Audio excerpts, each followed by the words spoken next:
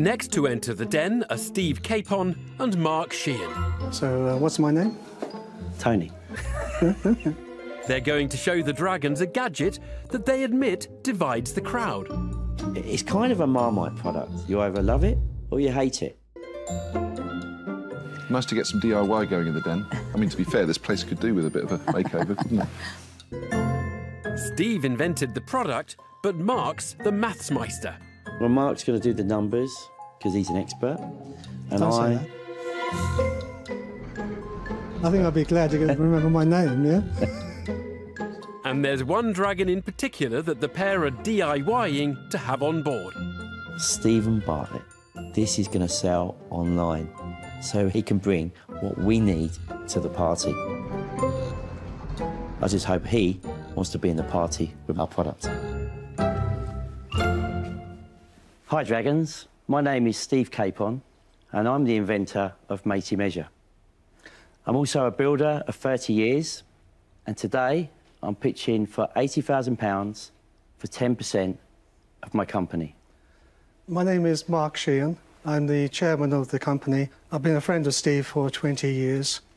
Now, Dragons, have you ever had a problem measuring with a tape measure and you've got it wrong and you have to go and do it again? So you've wasted all that time. Well, Matey Measure is a solution to this problem.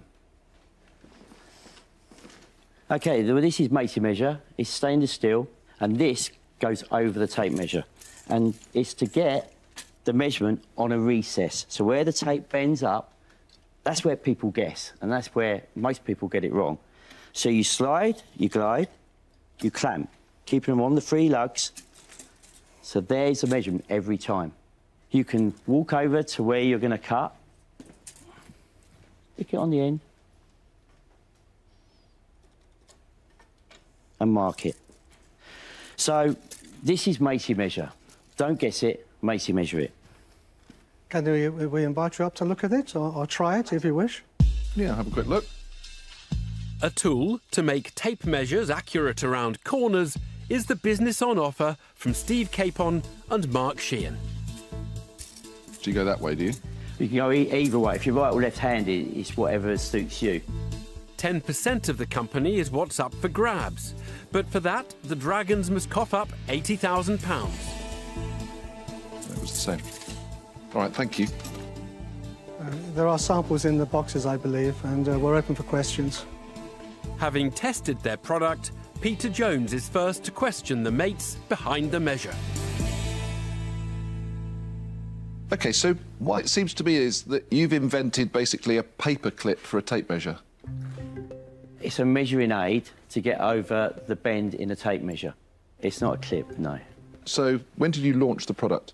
We launched it back in February 2020. So where did you sell it? Into what stores? Well, when we first launched it, we launched it at the NEC, and it was a construction week show. We sold 500 units, and everyone loved it. Then we went to the British Invention Show, where it picked up British Invention Show of the Year.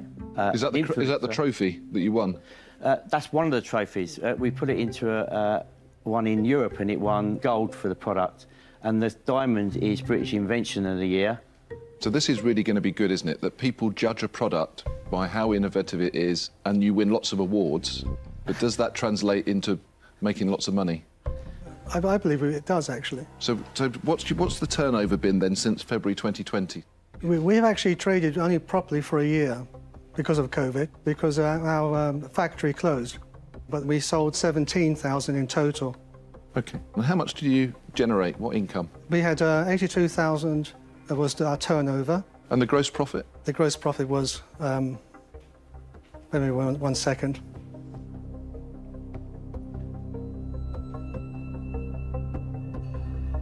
No, I'm having a senior moment, I'm afraid.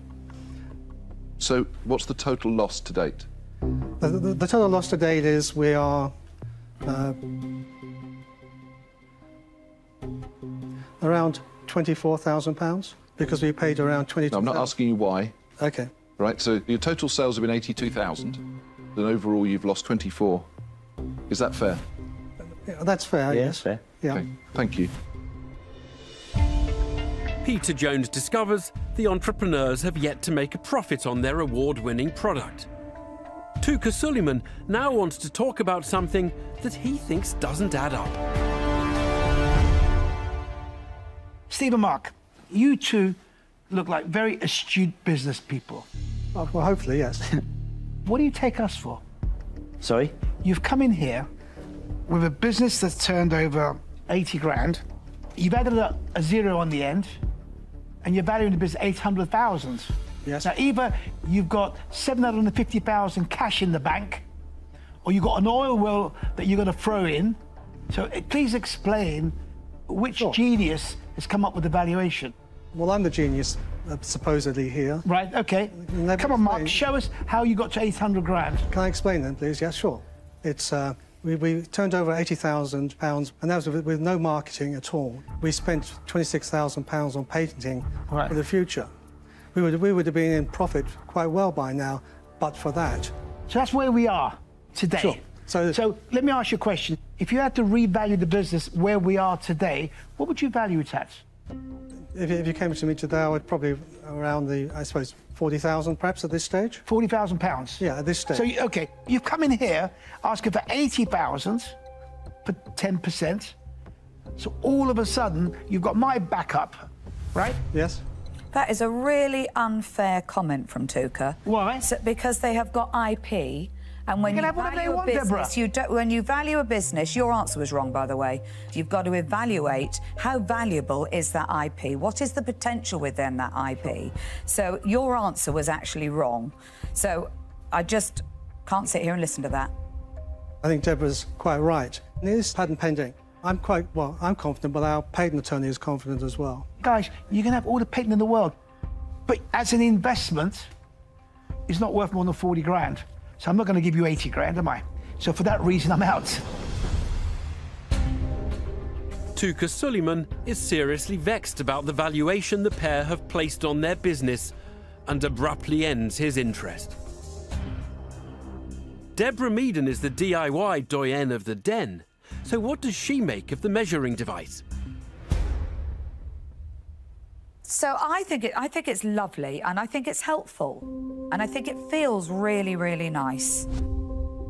But you are going to struggle online. You're going to struggle online because of the... What did you want to say? Online is where it explodes, and I believe if it was advertised right online, because it's when it's shown, bang, people get it. If it's on a shelf in a store, people walk past it, and that's... So what does explodes mean? Explode mean people get excited. No, I mean buying. I'm not saying people getting... The DIY world is full of people looking at videos and going, that is amazing, and then not buying it. But it's how you show the video. No, let's focus on what I'm saying. So online, your sales, what do you mean by explodes? Well, we've had 3 influencers, and when we get an influencer, it sells out. If it was online and it was done correctly, and we had someone with that experience and clout, so your online sales to date, sell really well. Your online sales to date are? They're a third of the 17,000 units. Yeah, so listen, I think you've got a business. That is a very lovely thing, and I think you will make some good money out of this. What I don't see is a mass market, which is what I was looking for. So I genuinely do wish you well, but I won't be investing. I'm out. I wasn't overly excited about the product, but I was waiting to see Deborah's reaction to it because she is firmly in this industry. And the fact for me that Deborah didn't see it as a big enough opportunity that she wanted to invest is what switched me off. So the bottom line was, if it wasn't good enough for Deborah, it wasn't good enough for me today. So I'm going to say I'm out, but I really hope you managed to make a success of it. Thank you.